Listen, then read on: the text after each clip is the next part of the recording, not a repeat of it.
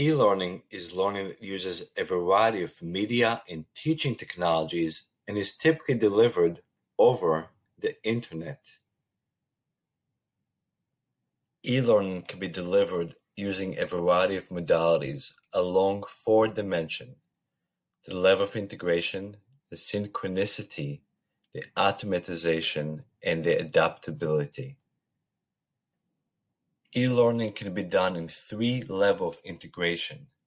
Digitally supported classes are done predominantly face-to-face with the support of some technologies like mobile devices. Hybrid classes are done mostly online, and some classes could be delivered fully online. In synchronous courses, students complete all the content and assessment at predetermined times. In asynchronous courses, students complete the lessons at their own pace. Some courses use a blended approach with synchronous and asynchronous elements.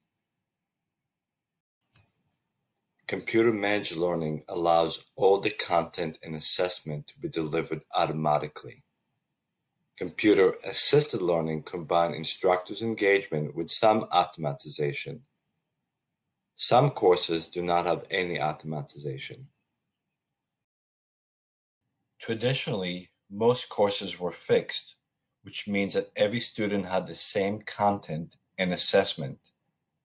E-learning allows instructors to adapt the course content based on the student's assessment, feedback, and even preferences.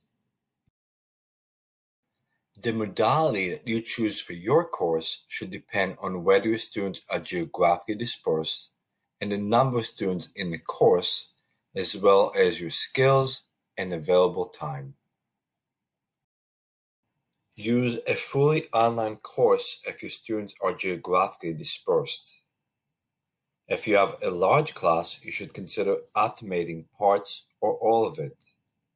Finally, by developing your teaching technologies, you can make your course more adaptive. By exploring the different modalities of e-learning and trying out different media and teaching technologies, you can make your course meaningful and fun for your students.